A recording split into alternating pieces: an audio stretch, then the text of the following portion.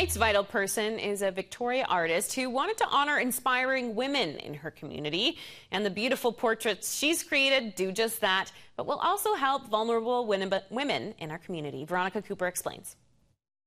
This is a portrait of Catherine Holt. She's the CEO of the Chamber of Commerce. And this portrait is one of nearly 40 that artist Elfrida Schragen has created. These women have done and contributed a great deal to society. So I thought, well, this would be a nice way to honor these women.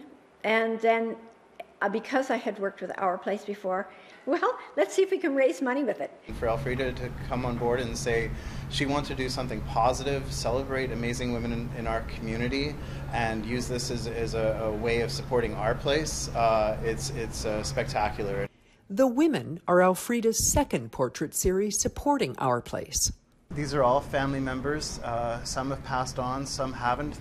When she painted these works in 2007, Elfrida was deeply moved as she talked with her portrait subjects. My whole sense of what the homeless world was changed radically, and people became people.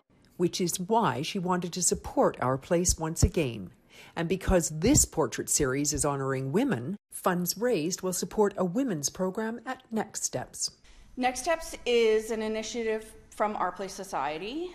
We've been here since October of 2017, and we have had more than 100 clients.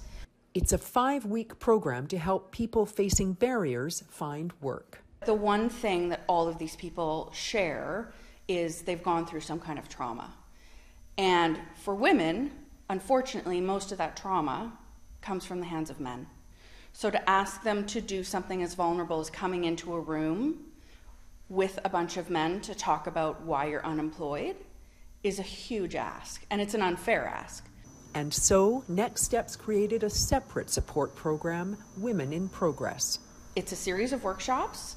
The goal at the end is to find employment or meaningful volunteer work, but the route to get there is more female-centered. I'm very excited that part of this money is going back to programs for women. She's a very, very talented artist. It's a very heartfelt project and good fundraiser for a good cause. So far we've actually been able to raise $30,000 with a goal of $40,000. We originally wanted to be able to show off the portraits at the Bay Center, but now it's more of a virtual event. So people can go to ourplacesociety.com, check out all the portraits, and they can either buy one outright or donate to one that they feel they have a connection to. I think that it's important that people understand that when they put money towards a person, it honors that person. And so if they go to the link, it all goes straight to Our Place anyways. But it's an honor for the women. You can donate to Admired Portraits of Women Leaders in Our Community until June 30th at ourplacesociety.com. Vital People, brought to you by the Victoria Foundation, connecting people who care with causes that matter.